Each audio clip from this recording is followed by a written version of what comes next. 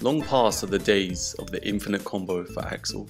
And even though he's got significant buffs in the update, he still lacks where other characters thrive. This all being said, Axel has kind of a secret weapon this whole time, and maybe the strongest weapon in the entire game. Can you guess what it is? His charge attack.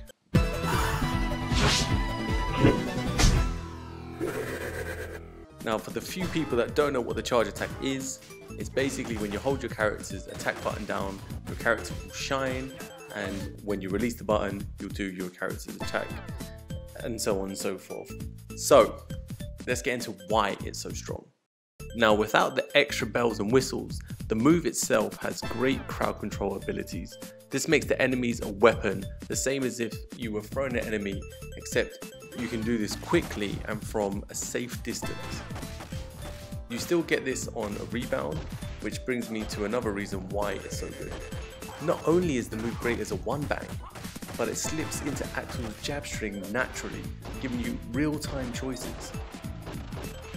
You can also set up your wall combos with this move, which is very important when you want to catch these slippery sausages. Now here comes the real reason why maybe it's a cheat. Timed correctly, you can use the back attack or special or both to shoot across the stage. This makes the super move unlike anything you see in the game. And this is how you do it. To kick or not to kick, that is the question. And also the options you have when it comes to this trick. If you time your next attack just after Axel raises his knee, you will get the power slide with your attack. Or you can take the time and do more damage by hitting the kick first and immediately pressing your attack. Now here's my favourite ways to do the move. Buffering the charge attack by holding the attack button on the fourth attack, then releasing it into a neutral special. Another would be hitting back attack to keep someone behind me, or just finishing them off as I move forward through the stage. This is so tasty for switching your position and keeping the enemies guessing.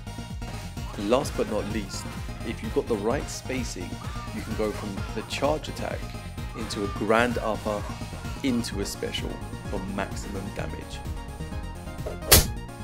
For every yang, there's a yin, and for this move it's not perfect, and you need to be careful because when it buffers and when it comes out, it takes an extra second. So make sure you know where the enemies are before you decide to use this move.